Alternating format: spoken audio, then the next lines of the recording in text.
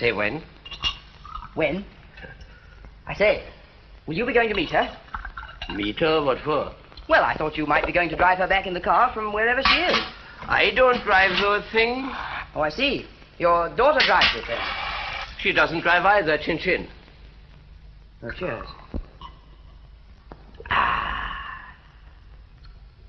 You must have a chauffeur.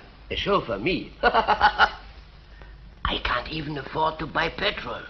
Yeah, that's a pity. I say, would you listen to a business proposition? It's not for sale. No, not the chair, the car. Now, look, I'm a chauffeur. I'm out of work. Why don't you let me drive the car for private hire when your daughter doesn't need it? You find the car, I pay the running expenses. Why, we could make £20 a week between us.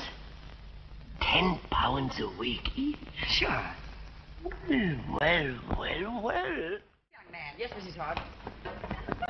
Daddy says you are going to earn us a lot of money. I'll say I am.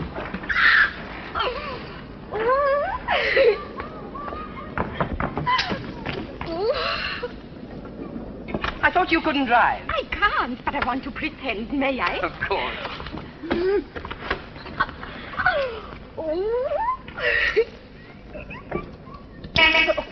Shift over, madam. I say, turn that knob. No. Go on, turn it.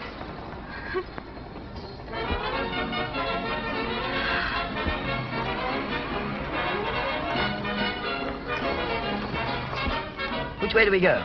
Straight on and I'll tell you. What sort of jobs will you get? Oh, weddings, christenings, parties. Mostly weddings. Why mostly weddings? Because I like weddings, don't you? Oh, yes, nice weddings. I love weddings where the groom is young and handsome. The bride is young and happy with brown hair, grey eyes, thick lashes all round them. Turn to the right, please. I don't think you'd better drive me right up to the place where I work. Why not? Well, the car with you driving it, it might look funny. Well, why should I make it look funny? Oh, no. You know what I mean.